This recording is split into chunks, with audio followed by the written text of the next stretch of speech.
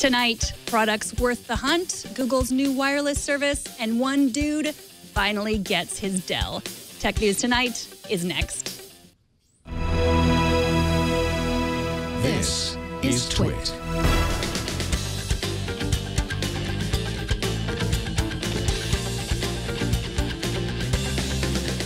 This is Tech News Tonight, episode 322 for Wednesday, April 22nd, 2015. This episode of Tech News Tonight is brought to you by Harry's. For guys who want a great shave experience for a fraction of what you're paying now, go to harrys.com. Get $5 off your first purchase by entering the code TN2 when you check out. Welcome, I am Megan Morrone. This is the show where we cover the tech headlines of the day and talk to the experts behind the headlines. Now let's get to some of today's big news. Facebook released first quarter earnings this afternoon. The company's official blog says CEO Mark Zuckerberg claims they've had a strong start to the year and says they will continue to focus on serving the community and connecting the world. But profits were 2 cents below Wall Street's per share estimates.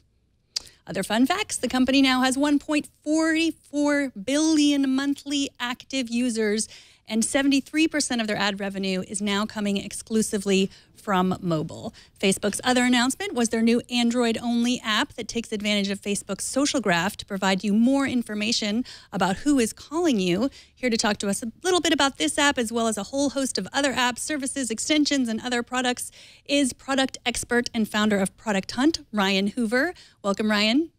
Hey, Megan. Good to be here. Thanks for coming on. So Product Hunt is a fabulous website for finding new products.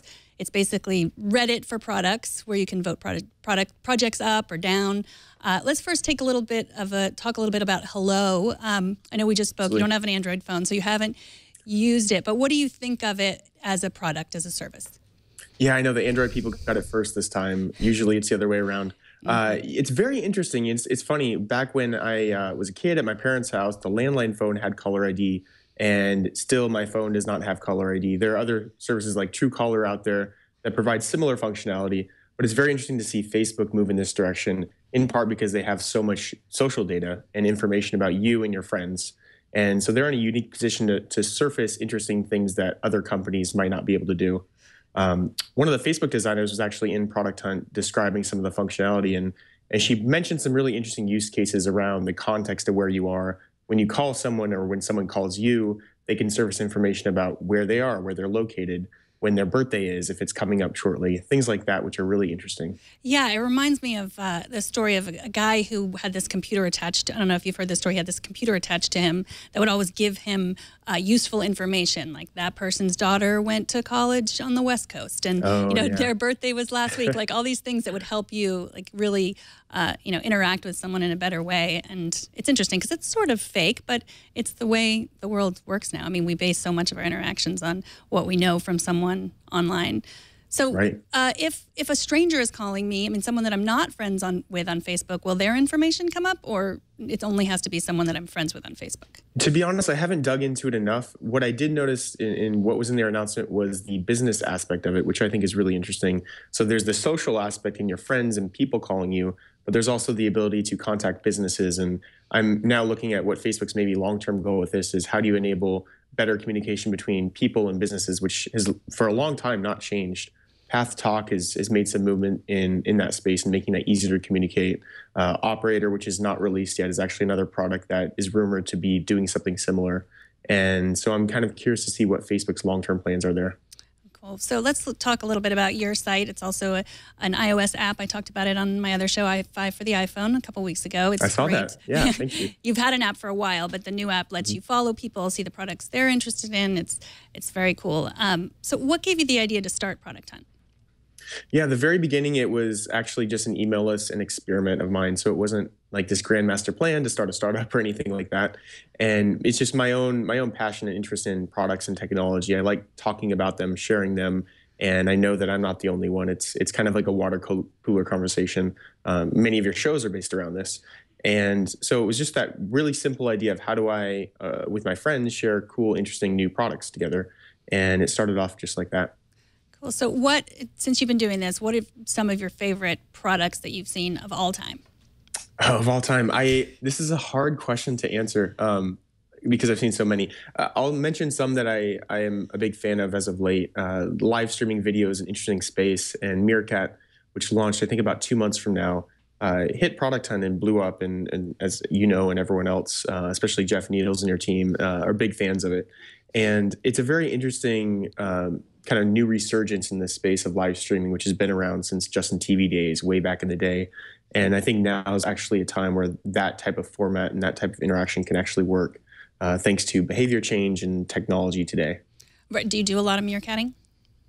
I do every now and then. I try not to be as frequent as some people, but every now and then I'll hop in. We were on the roof a couple of weeks ago, me and the team, and we were barbecuing. It's just a kind of a fun opportunity. Let's say hey to the internet and just live stream top of Soma in San Francisco, and they're fun things like that. We've also done some sneak peeks. Actually, before our iOS app launched, we did a sneak peek and showed a demo build of what we were working on and got some feedback from our community. It was really fun.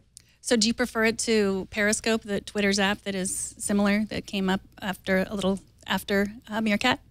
Yeah, I like them both, and I know that's like a cop-out answer, but I think they're both really great products. I know both the founders, and I think they're both doing a really good job. I think there's room also for two different types of products, and it'll be interesting to see how they converge or diverge over time ultimately. Yeah, I mean, some people like the fact that Meerkat, it just disappears like Snapchat, it's gone. But with Periscope, you can see those videos. I think that's a pretty big difference between the two. It depends on how you feel about that. Absolutely. So what have been some of the weirdest products you've seen listed on Product Hunt?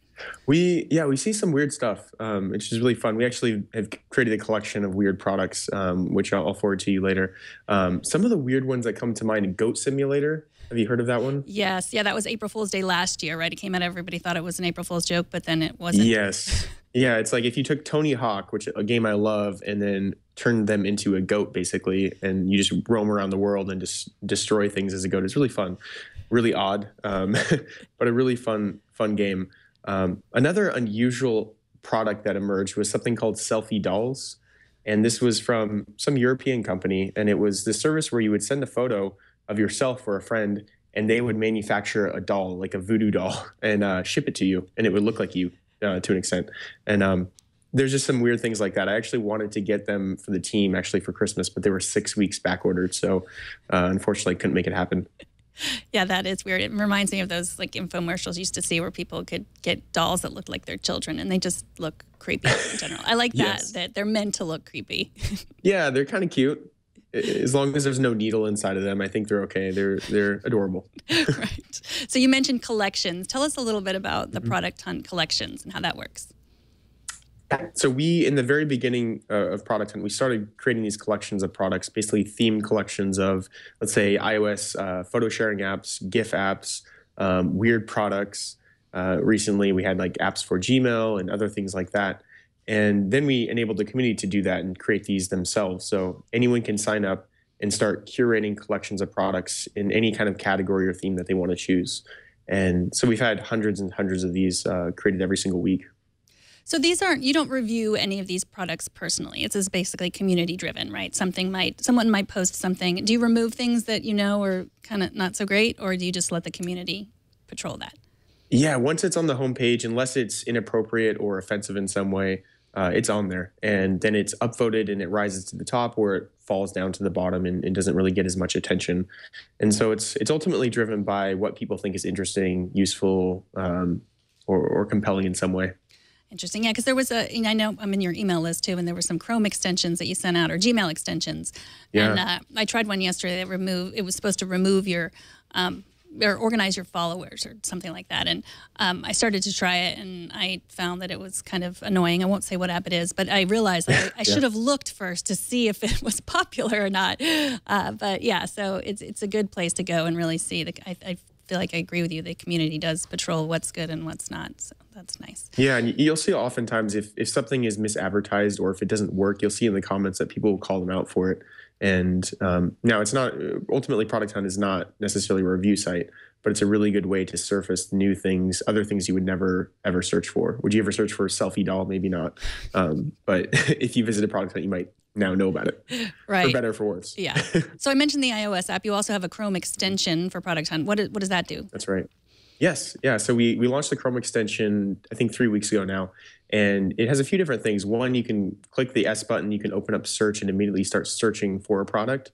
So if you're looking for, some iOS photo sharing app as an example, or any kind of service, you can quickly search Product Hunt.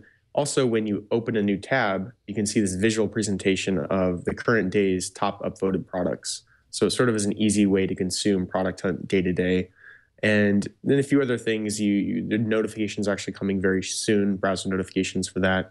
And you can also post products that you find on the internet. So when you see something cool, something interesting, you can click that Chrome extension button and add that and post it yourself.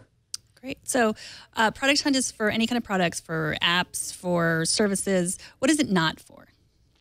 It's not for a few things. Events. So if you're doing a meetup, Product Hunt's probably not the place you want to post that. If you're a design shop or a contractor, that's not a product. So there's some things that are clearly not products. However, we do keep it fairly loose in definition so that we can have some creativity and just see where the community thinks what they think is interesting and cool, rather than making it very specific. For example, we could do just apps, but then we would lose out on so many interesting creations that are happening every day. Right. Well, Ryan, thank you so much for coming on, and congratulations with your success with Product Hunt. I'm sure we can expect many more exciting things from you. Ryan is the founder of Product Hunt, and where's the best place to catch up with you personally? I'm on Twitter all the time. I'm command tabbing to TweetDeck constantly. So RR Hoover is my Twitter username. And if you want to email me, it's ryan@producthunt.com. Great. Thank you so much, Ryan. Yeah. Thanks a lot. Take care. See ya. Coming up, Google's wireless plan and another flaw in iOS. But first, this episode of Tech News Tonight is brought to you by Harry's. Harry's is fixing a problem most of us have, paying too much for overpriced razors. Razors are expensive. They run about $4 a blade, and a guy who shaves every day spends hundreds of dollars a year just on razors. And when we go to the store to buy them, sometimes we have to deal with those pesky locked up plexiglass cabinets. It's a pain. So there's a company that's fixing all of this for us. It's called Harry's. Harry's gives us high-quality razors at about half the price of those big brand blades. Harry's makes their razors in their own factory in Germany. They engineer them for sharpness and high performance. My husband has a Harry's kit, and his face is very smooth. Plus, he seems to like shaving, and both of us can feel really good about the price because Harry's makes and ships their own blades. They're a more efficient company, which means they can give us factory direct pricing in each kit. You get a razor in each kit with a handle that looks and feels great. I have one of the kits right here. There's 3 razor blades, this foaming shave gel. The starter Truman set is an amazing deal. You get all of this for just $15. The look and feel of the set is great. They have the new aftershave moisturizer, and it moisturizes the skin. Like I said before, it's super soft, and there are all kinds of blades in there.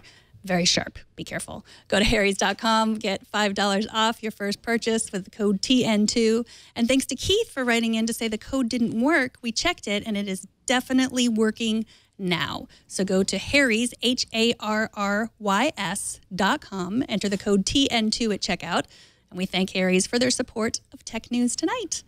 Now on to a few more stories we're following today. Google announced their new mobile service. It's called Project Fi. Here's what we know so far. It's a nationwide service. You pay $20 per month, and you pay an extra $10 per month for every gigabyte of data that you use.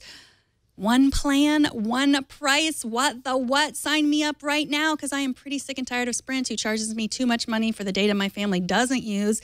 And every time I try to talk to someone, they seem to trick me into some sort of new plan that seems great and cheap and then turns out to cost me $200 a month. But sadly, for me, for now, my family and I and our iPhones will have to wait for Google Fi. In fact, everyone who doesn't use a Nexus 6 phone will also have to wait. But if you do use a Nexus 6 and you live in the Project Fi coverage area, you can now apply for an invite and let me know how it goes.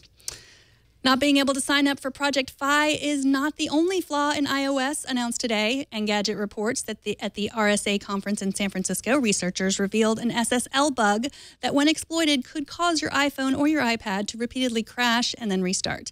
Here's the scenario. If you get near a malicious Wi-Fi hotspot, affectionately called a no iOS zone, a flaw in iOS will make your device crash, restart, and then connect to the network again, and then crash and restart again in a never-ending loop of pure madness, like you can see here, and you can't do anything about it. SkyCure, the folks who found the flaw, have reported it to Apple, but have not released any more technical details about it to prevent hackers from taking advantage of the flaw. For now, just stay away from free Wi-Fi networks that you don't trust, update iOS, and if you should find yourself in this restart loop, run away and maybe go get yourself a Nexus 6. Your choice.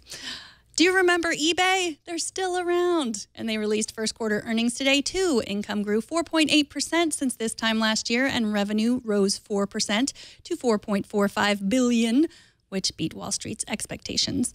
The New York Times reports that the revenue jump came from eBay's PayPal unit mostly, which should make things interesting as the companies prepare to split eBay and PayPal into independent, publicly traded companies. And finally, back in the day when my friend Patrick Norton got mad at his PC, he used to smash it with a sledgehammer. Maybe you remember. Me, I took a more delicate approach and tossed it off the side of a cliff into the Pacific Ocean. But that was years ago. There it goes. I had to, yep, I did it. That was years ago. Surely computers have improved enough since then to no longer cause us to take such drastic measures. Not so much, according to Ars Technica. This week, a man in Colorado Springs brought his Dell XPS 410 into an alleyway, Sopranos style, and shot it 8 times with a 9mm high-point pistol he had recently bought off of Craigslist. The man was charged with discharging his gun within city limits, which is a misdemeanor and not recommended, even if you're really mad at your computer. And when asked whether it was worth it, the man said, oh, totally worth it. And that is it for this edition of Tech News Tonight. Subscribe to the show at twit.tv/TN2. You can always write to us at tn2@twit.tv. You can watch live every weekday at 4 p.m. Pacific. And don't miss our morning news program, Tech News Today, every weekday at 10 a.m. Pacific, 1 p.m. Eastern. I am Megan Morrone. Thanks for watching. Bandwidth for Tech News Tonight is brought to you by CashFly.com.